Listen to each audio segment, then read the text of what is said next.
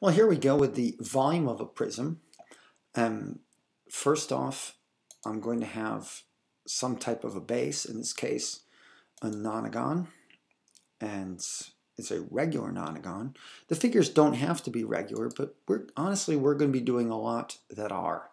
And then we're just going to take this base and we're going to extrude it or apply a height to it. And that's it. That is all we have to do. Find that area of the base and multiply by the height. And we've got the volume. Well, here we have our nonagon that was extruded into a prism, and that is a right prism, but now we're going to do something a little bit different. We're going to take this figure and we're going to move it like this, just like we did with our parallelograms in 2D. We're going to shear it. Or maybe I want to move it on a different axis. Maybe move it along the green axis. And you can see it's going to give us a different shape. But this shape, which we'll call an oblique prism, has the exact same volume as the one before it, before we sheared it. That is, we kept the height, or the vertical distance between the bases, constant. So that's Cavalieri's principle. And exercise number 5 gives us an interesting way to look at volumes here in terms of unit cubes, in the same way that we looked at area in terms of unit squares. And we could just add them all up. Let's take this figure right here and make it easy. Imagine if I could do that with my eyes. And I'd say, aha. And really, how many times does this unit cube appear in there? I just saw 4 there, 5, 6, 7, 8. I could add these all up, and eventually, if I'm really good with my eyes there, I would come up with, how many? Counted 18, so did I. And in this case, I'm just using cubic meters. They could be cubic anything. When we say units, they could be miles, kilometers, meters, inches, centimeters. But I just to give it some reference, let's call them cubic meters. I can write it this way or this way. Well, I'm looking at a regular hexagon here, and when I project its depth, I of course have a hexagonal prism. And we're going to, this is exercise number 9 in your text. We're going to find the volume of this figure. We know the volume is base times height. Capital B means the area of the base. So we know that old 1/2 apothem times perimeter will give us the area of this regular hexagon. So let's just jump right into it. By now you know there's a 30, 60, 90 triangle right there. And you know that it comes from the center, where we've got the apothem, the radius, and this is what I would call the half side of of the hexagon. So the ratio in a 30, 60, 90, by now we all are familiar with the 1, 2 radical 3. And in this given case, if the side is 7.5, then so is the radius. This of course would be half that, 3 3/4, and this is going to be 3 3/4 radical 3. Whew. Well, that's looking pretty busy. Let's hide that, clean that up a little bit, and let's just do the substitution. Should be pretty straightforward. And again, since I know the area of a regular polygon is 1/2 AP, I'm going to substitute that in, and my formula becomes 1/2 APH. For the volume of this prism. And now, just a direct substitution. And in this case, remember, I 7.5 times 6, there's my 45. I've got 18, which is the height of the prism. And then it's just a calculator exercise. And I'll let you do this one on your own, and you should have come up with this number going to the nearest hundredths place as you were asked in the exercise. And one thing, of course, I'll always mention, if you're having troubles finding this apothem, you could always resort to trig. If you're not good with your 30, 60, 90, although you should be, we know that the tangent of 30 is 3.75 over the apothem. if I made that the apothem and I rearrange the equation so the apothem is 3 3/4 divided by tangent 30. Again, that's your alternate, but it's a lot faster if you can stick with the 30, 60, 90 identity. Well, here we go with a pretty straightforward, would appear, volume problem with a rectangular prism where we have 3 dimensions, and you know that we could just multiply the 3, length times width times height, but we were throwing a little curve here. We're given 11 inches along with our 7 feet and our 3 feet.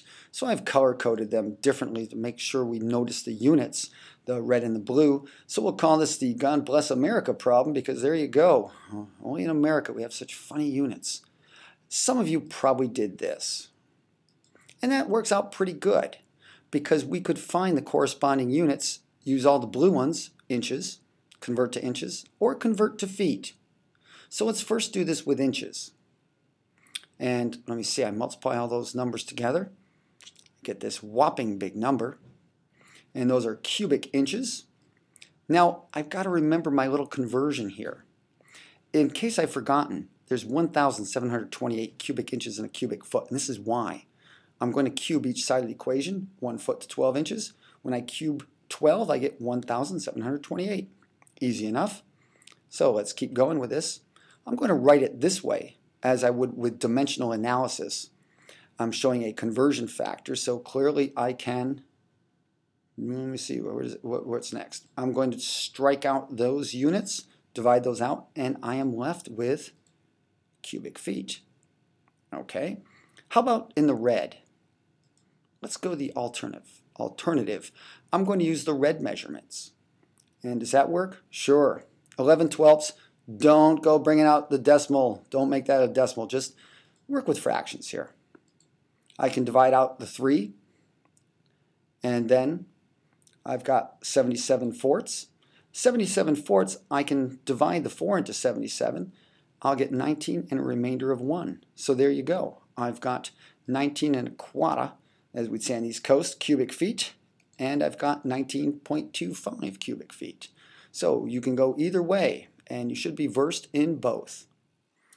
Well, this will be our first composite solid exercise, and this employs the volume addition postulate number 29, which you can read on the left, and that tells us, well, just like we did in the last chapter with area addition, we can combine 2 volumes, or in this case, we're actually going to subtract. And I'm starting with this rectangle on the floor that you can see, the 12.4 foot by 7.8 foot, that has a smaller rectangle cut from it. So I'm going to take that and I'm going to extrude it so we can see what our solid looks like in 3D. And we'll pull this up, and it looks like a height of 9 feet. So we'll go to 9 feet, and we could even throw a little dimension on that to make sure that we've got it. Oh yeah.